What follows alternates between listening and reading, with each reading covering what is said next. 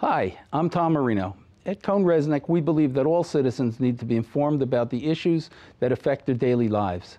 That's why we're proud to support the programming produced by Caucus Educational Corporation and their partners in public television.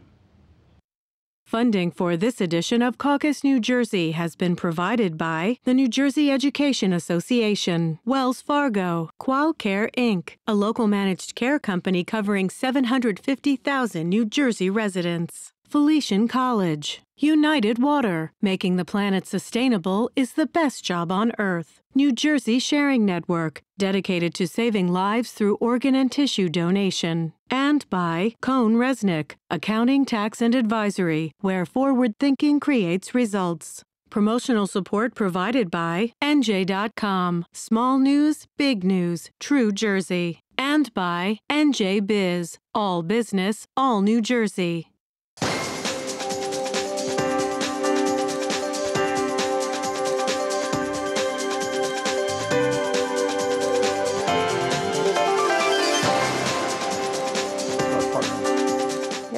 Hi, I'm Steve Adubato. It is my honor and pleasure to introduce for the first time with us Michelle Larkin, Interim Vice President, Program Portfolios at the Robert Wood Johnson Foundation. Good to have you with us. Good to be here. And let me just fully disclose that not only does the foundation underwrite our programming, but with our sister partners at NJTV, you've been doing some great work funding a whole series of health forums there as well. Yeah. Why is the foundation so committed, frankly, to supporting and underwriting discussions, conversations about the health of the people of New Jersey? Because our whole purpose is about how we together can build a culture of health in our nation. For New Jersey, that's our home state. Our founder, General Johnson, was really committed to the state of New Jersey and helping it be the best it could be. That means bringing the private sector, the public sector, and community-based organizations and people together to help create the solutions that they want to implement in their communities. You know, Michelle, the term culture of health is used. I talked to your CEO. We had a great conversation about this a few months back. The term creating a culture of health, could you make that expression come alive for people so they say, oh, that's what you're talking about? So building a culture of health, a lot of times people think about health as whether or not I have health insurance and whether or not I can get quality health care when I need it, when I'm sick, or when someone in my family is. Those are important pieces, but that's not all that goes into how healthy we are. Think about it, you know, do you have safe places that you can be physically active and that you can take your kids out on a walk or play? Do you have sidewalks? That's health. That's health. How else do you exercise if you don't have a community that you can go out into because you're worried about violence or being struck down by a car because you don't have sidewalks to get from your house or your apartment to a safe place to come together? Places where a community can come together. How do you have the social supports that you need? How do you actually know that your neighbors care about you? You have to have something that you can come together around that helps our mental health, that helps our feeling like we're part of something, and really helps to engage us in the civic process, which is really important to our mental and our physical health in times of distress. Before we get on the air, you also talked about jobs, having a job, and then you talked about education. And you tied that into a culture of health. Do the economic part, having a good paying job. Yeah, having a good paying job makes a difference. Income is how we can afford to send our kids to good schools. It's how we have a tax base that pays for those schools. It's how we can make decisions about what doctors we're able to see if we don't have health insurance. And also around education, we know that people live longer lives and make better individual decisions about their health the more education that they have. So all of these things are tied together. It really is a holistic bringing together of all the things that go into whether or not we're healthy and whether or not our communities are healthy. Part of that is bringing businesses in. You know, as a state, we have, you know, a fairly decent unemployment rate. We can do better about bringing in businesses and creating policies that help businesses have an advantage and want to come here and want to stay here. Part of that is making sure that our population is well educated. Part of that is also making sure that they are healthy employees. Because if they're healthy, if their kids are healthy, they're going to be more focused on the job, be more productive, and the healthcare costs for businesses are going to be lower. So all of those things come together. That's the so-called holistic approach?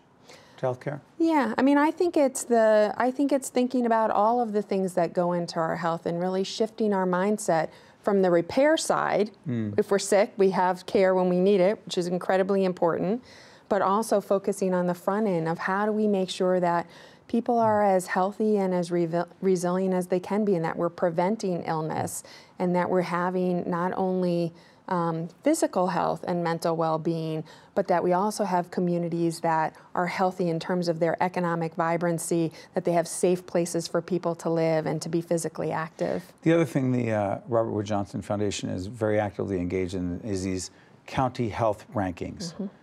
These are health rankings around the relative health of the people in the 21 counties of New Jersey? Yeah. So the county health rankings, we've been doing it for 6 years with our partners at University of Wisconsin. We rank every county, nearly every county, within the 50 states.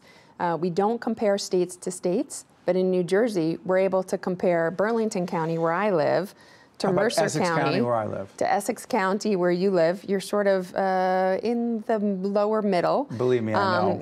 I've seen the rank. So what does that tell me? So I look at it and I say, hey, our county's not doing as well as it should be doing, and I turn around and I say, oh, we should get the government officials to fix that. That's not the response you're looking for. It's not, because that doesn't solve everything. Government has a role to play, but so does the private industry. So do moms and dads in the parent-teacher association. So do educators, because it's about your community, right? What do they do? So they can actually, county health rankings will tell you all of the different things that we've been talking about: education, unemployment, children, the percentage of children living in poverty. We have large numbers of kids living in poverty in the state, and we know that that sets them up as, that the odds are against them from the beginning, that they're already at a disadvantage for doing well in school, for making good choices as they get older in life. And so what the county health rankings do is you can look at Essex, you can compare it to Hunterdon, you can compare it to Cumberland, and it allows you to see where you're doing well and where you could do better. So for example, as a mom in my Burlington County, I took a look at our rankings, and you can bet that I had a conversation with the president of our Parent-Teacher Association to say, why don't we have sidewalks and crosswalks and stoplights so that my child can walk safely to school? It's a way for her to get physical activity. It's also a way for her to be out in fresh air, and it's a way for her to come together with other parents and other kids. You did this? So that she has a sense of community. Yeah, we're not there yet in our town, but you're starting to push it. But we're starting to have that conversation. Sorry for interrupting me. So part of the goal is to get citizens to be more actively engaged in the health, improving the health of their own communities. Right. Right, it is. And the county health rankings not only, so the website is countyhealthrankings.org. So you can see the scorecard there, but more importantly, I think, is you have the rankings part, but you also have a roadmaps to health section on that. So you can go in and say, I'm a business leader. What can I do as a business leader to actually help my community move forward? What can I do as a parent in the Parent-Teacher Association? What can I do as an educator? And they have resources and action steps that you can take to help stimulate. Is it an exhaustive list? No. But it gives people, Steve, to your point, those little concrete steps that you can take that add up to bigger change. Is that, by the way, in terms of websites, is it linked back to the Robert Wood Johnson Foundation website? There is a link on there. You can get to it from our website, and you can also get to us from the University of Wisconsin website, but the website itself is countyhealthrankings.org, and it also has all of the roadmaps piece there. You're hopeful we're going to make some progress? I am, in part because what we did this past year is, as a foundation, which, you know, we're committed to our home state, we actually funded a coach to work with people, communities that are interested on the county health rankings, and what can we do as a community to dig into the data, to add to the data, but more importantly, how do we have that conversation where we're bringing all kinds of people in, and it's not just government, or it's not just the public health department or the hospitals, but how do we bring all the people in our community A coach, yeah, who's available to the state.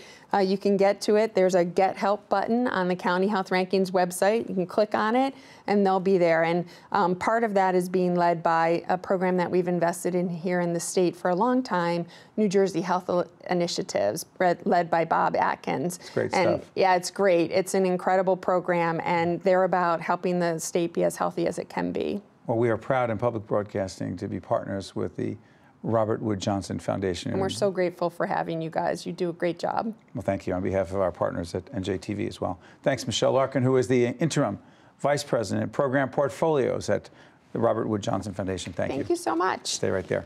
We'll be right back right after this, talking health. Good stuff. Thanks.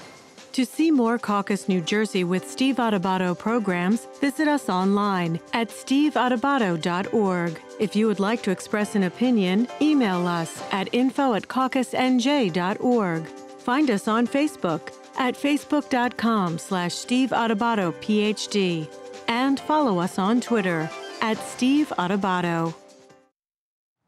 We are pleased to be joined by Mark Mautone, the 2015 New Jersey Teacher of the Year, pre-K special education teacher at Wallace Elementary School. How you doing? Good. We're about to see a video from the Classroom Close-Up series done by our partners at the New Jersey Education Association. I met you in Atlantic City, Yes. the NJEA convention, right? That was great? That's right. It was awesome. It was great. Had a great time. Real quick, before we see this video, how great is it being Teacher of the Year? It's awesome. You know, you're able to visit schools, educators. You get to see what's going on in different communities. Something that you're not going to get being in the classroom, you know, all the time, you know. So it's been really great, connecting educators with educators throughout the state, even across state lines. So you're an ambassador for educators. I just made that up. it sounds true. good, but it is true. You ready to see this video? let's do it. Let's do it. I know you've seen it, I've seen it, but more importantly, you need to see it. This is Classroom Close-Up, seeing the Teacher of the Year. It's great stuff. Check it out. Thursday, high five. Awesome job. All right. Since 1995, Mark Mautone, a pre-K special education teacher, has devoted much of his time to doing what is best for his students. Teasing Mr. Alligator can't catch Selected me. as the 2014-2015 New Jersey State Teacher of the Year, Mark's dedication and passion is not only felt by his colleagues, but also by his students. What letter makes it sound? J. Oh, you're so smart. Autism, I find, is a very complicated disability. It's complicated because every child I've ever worked with have always need something individualized. It's not a cookie cutter approach in how we teach it. And not just in the classroom, but even the needs inside a home environment are so different. It's really a clean slate, and you need to really build a foundation for that child so that that child can learn. Ava was diagnosed as being on the autism spectrum when she was 2.5. We did 6 months of early intervention, and then she was transitioned into the ABA program, which Mark runs. So I was always comfortable with her being in special ed. I mean, obviously, it's everyone's dream for their child to be mainstreamed, and I feel, you know, under Mark's direction, she has been able to reach her potential. He's given us hope and help when we felt hopeless and helpless. I made a lot of dreams come true. When you're a teacher, I think you bring some of that parenting in the classroom. I think there's more of an understanding, but there's also that understanding of what goes on in your child's education as well. My son was about 2 years old. We knew he was having speech delays. We had him evaluated for speech, and we found out he had a 9-month delay. And the next day, he ended up going into seizures right at dinner. He's on medication now. He's in a preschool classroom. He receives speech. So, you know, I just want to make sure in the end that he's happy. That's it. It's like any of the children that come in my class. You took him from there. And where do you want to put him? You just want to swing him? My goal for each child is that they are able to learn to their maximum potential. Because even at the preschool, you're building that foundation. If I've set low expectations for them, then everybody's going to set low expectations for them. Don't ignore them just because, well, they have a disability. They don't know how to say hi. We'll teach it to them. It doesn't make a difference because they deserve that. I don't like to use the word success. I like to use that we're on the right path. Stop that monkey right at it. Did you like that song? Yeah. How personal is all this for you? Very.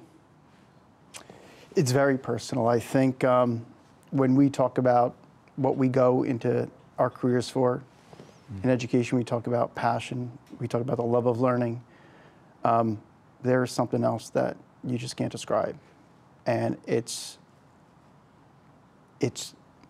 getting children to learn when people thought it was either impossible or they've tried so many other interventions or settings or programs, and now their child's able to learn.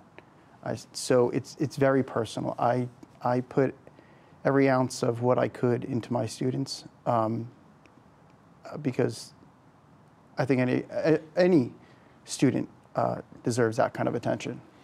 I often think about the concept of empathy. Do you try to imagine what it might be like for these children and their parents? You know, I don't walk in their parents' footsteps, but they've invited me into their homes, and I've been on the phone with them midnight. I've Skyped during, could be questions or meltdowns or sleeping disturbances that they need help with. I will never walk in their footsteps. The closest I have was with my son, but their life is very difficult. Why? Describe what they're facing. They're facing challenges that, you know, especially in the preschool level. When you have a parent coming into preschool, they don't know what's going on with their child. Their child may have just been diagnosed or not even have a diagnosis. They may just have characteristics of, but not diagnosed yet. And it's very scary for them. And you as an educator you have to be very sensitive to their needs. You have to walk them through every step. And it's more than just teaching their kids. It's about really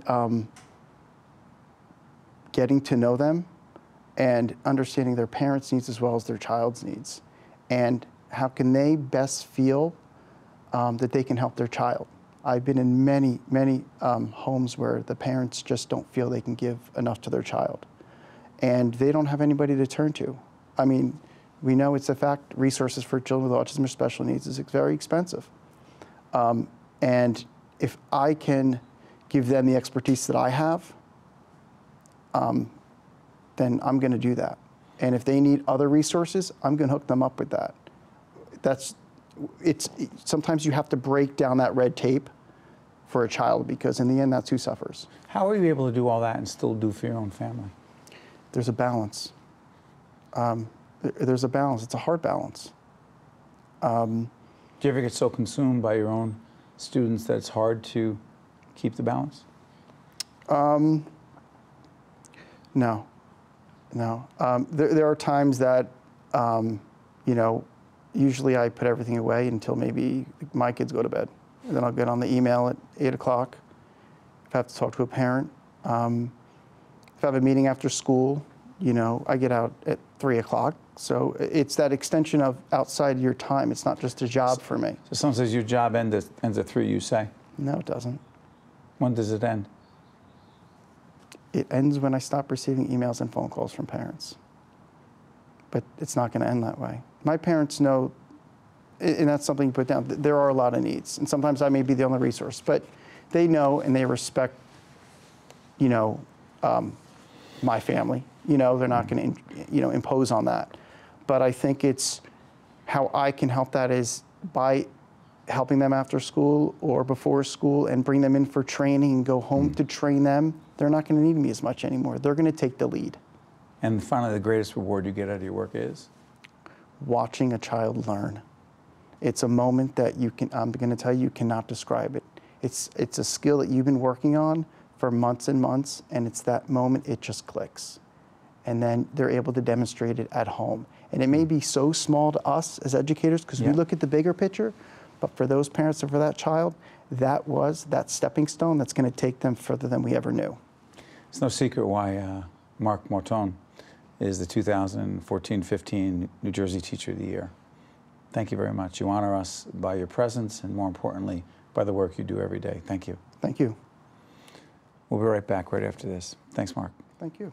To see more Caucus New Jersey with Steve Adubato programs, visit us online at steveadubato.org. If you would like to express an opinion, email us at info@caucusnj.org. Find us on Facebook at facebook.com/Steve Adubato PhD and follow us on Twitter at Steve Adubato.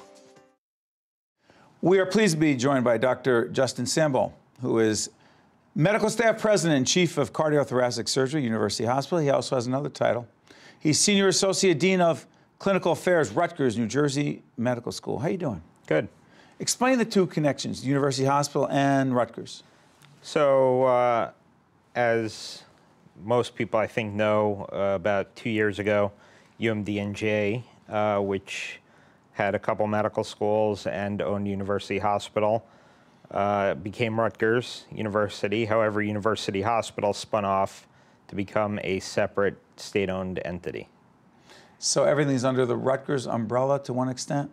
So the medical staff, by and large, are faculty of Rutgers University, but University Hospital is a separate entity, separate from Rutgers. And University Hospital still does extraordinary work in a lot of areas. Trauma, big area? A lot of trauma surgery, we're very well known for that. A number of other things, neurosurgery, head and neck surgery, cardiology, heart failure. I'm a cardiac surgeon, so do good work there too. So connect it for us, Doctor. When you have a hospital that's so involved in so many important clinical areas, but then you've got this medical education piece, tie the two together. Paint that picture for those of us who don't have the medical background and help us understand why that's so important and ultimately, frankly, what it means to the rest of us. So the mission of New Jersey Medical School and University Hospital really is to educate doctors of tomorrow, the future doctors, residents. I was a medical student there. I did my training there, and many of us are there to pass on the things that we've learned and the things that we do to the junior doctors and people who are learning. Okay, but the fact that university is there, does it create opportunities for students in the medical school that otherwise wouldn't be because you're so tied to University Hospital, so they see things, they experience things, they learn things that otherwise would not happen in another medical school? Sure, I think... For example, lay that out for us. Yeah, I think the types of patients that we take care of, the acuity, the severity of the disease that we take care of, the mission to care for the people of Newark and Essex County really provides for a tremendous opportunity for the students of New Jersey Medical School. Go back and make the connection with Rutgers. What does Rutgers offer you? So, you know, I think now that we're part of Rutgers University, it provides a very large state university with a tremendous amount of resources that I think for the students gives a tremendous amount of opportunity that will help just bring in resources to the medical school. And Big Ten sports, of course. Yeah, Big Ten sports. Oh, why do you have to get that in there? That matters, doesn't it? You know, look, I think it's important. I think it's important for the state. I think it's great for the school. And I think it's a big attraction. I was talking to a colleague in the healthcare field who was out at Stanford University yesterday and talking to me about the research going on out there. And she said to me, it is extraordinary what's going on here and the impact it's having in the research community and the medical community. And I thought to myself, is that possible one day? That what you're talking about could be, I mean, could we compete? Could Absolutely. we? Describe it. I think, you know, New Jersey Medical School, Robert Wood Johnson Medical School already have very robust research programs that were going on before. Now you combine that with all the things that have been happening at Rutgers, and I think you really can, potentially we could really build a tremendous university that will be great for the state of New Jersey. What's it going to take? You know, it takes resources, it takes infrastructure, it takes a willingness and a drive to do it. Whose part? And I think well, I think on the part of the state, on the part of the people in New Jersey, and I think on the part of the leadership of Rutgers. And I think the leadership of Rutgers really is dedicated to that goal. When you say the people of New Jersey, what can we do? Well, I think support the school and support its mission, and understand that the finances are important, and it's something that... It's not just going to happen on its own. It's not going to happen. It definitely requires the state and financial support. I'm curious about this. I asked some of your colleagues this question. I want to ask you as well. When did you know that medicine would be your professional life? So it was something I really decided early on. I always visioned myself as a doctor, and I think that... How far back? As far as I could remember, that's really? What I wanted Seriously? to do. Seriously. My father owned a construction company, but all I could think about was becoming a doctor. Because? Just the science. I love the science, helping people. It really combined all the things that I thought were really important to me. And all the challenges that you've had to face, and the changes in the healthcare industry, and the regulations, and everything else, and you say... Still love it, would do it again. I think, you know, I grew up in this time with change, and we've been able to adapt to it. And I think, you know, medicine, there are definitely pitfalls and struggles, but I think it's a great profession. Dr. Sambol, I appreciate it, and we are glad you made that decision. Keep it up. You're making a difference every day. Thank you very much. Thanks, Steve. Appreciate it. The preceding program has been a production of the Caucus Educational Corporation, celebrating over 25 years of broadcast excellence, and 13 for WNET, NJTV, and WHYY. Funding for this edition of Caucus New Jersey has been provided by the New Jersey Education Association, Wells Fargo, Qualcare Inc., Felician College, United Water, New Jersey Sharing Network, and by Cone Resnick. Transportation provided by Airbrook Limousine, serving the metropolitan New York, New Jersey area. Caucus New Jersey has been produced in partnership with TriStar Studios.